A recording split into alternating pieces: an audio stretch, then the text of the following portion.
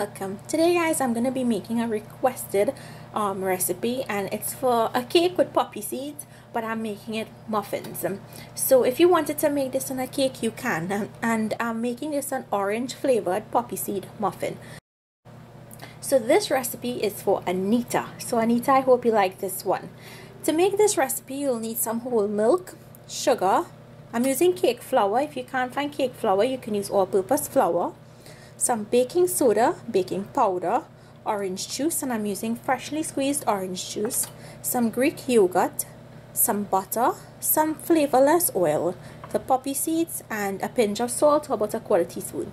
You'll find all the ingredients listed down below in the description box with the measurements. So the first thing I want to do is I'm going to put all my dry ingredients into a big bowl. I'm going to put in the flour, the sugar,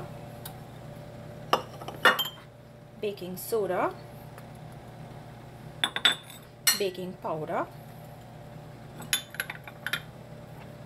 salt, and the poppy seeds.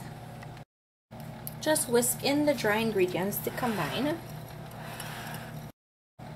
Set the dry ingredients aside, and in a big bowl or measuring cup, you're going to put in all of your wet ingredients. So the milk, the melted butter, oil,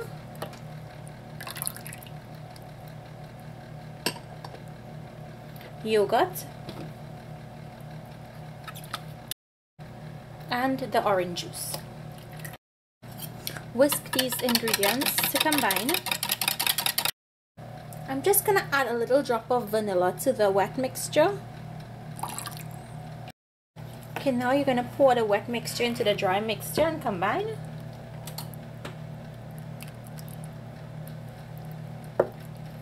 And remember, when you're mixing your batter, you don't want to over mix it because you'll get tough muffins, or your cake will be really tough. Now I want to mention that if you wanted to put some orange zest into this, you can. I didn't want to put any, but you can. So I'm just going to take my ice cream scoop and I'm going to scoop them out and put them in my muffin tins.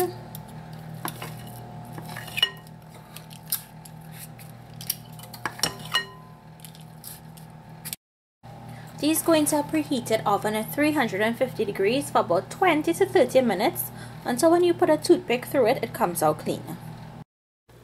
So the muffins are finished. They actually took 20 minutes. So it depends on the size you make them. They may finish faster, or they may take a longer time. So you just have to keep an eye on them. I want these to cool down slightly before I can break into one and show you what it looks like. So guys, here you have it, my poppy seed muffins. I hope you guys enjoyed this easy recipe. I tried to make it as easy as possible for you all. I'm just gonna break into one to show you guys what it looks like on the inside.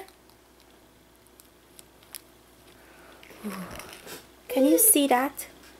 Can you tell how fluffy inside of this muffin is?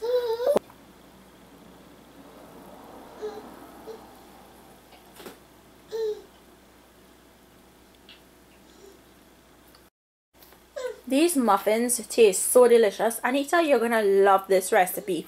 Now I made this with a little less sugar, but if you wanted to make this a little more sweeter, you can. So it all depends on your taste preference. So guys, if you try this recipe, make sure and leave me a comment down below and let me know if you like it. Anita, make sure and let me know if you like it. Thank you all for watching. If you're new to my channel, I hope you remember to subscribe. And if you like this video, remember to give it a thumbs up. Thank you all, and I will see you all another day with another one of my recipes. Enjoy!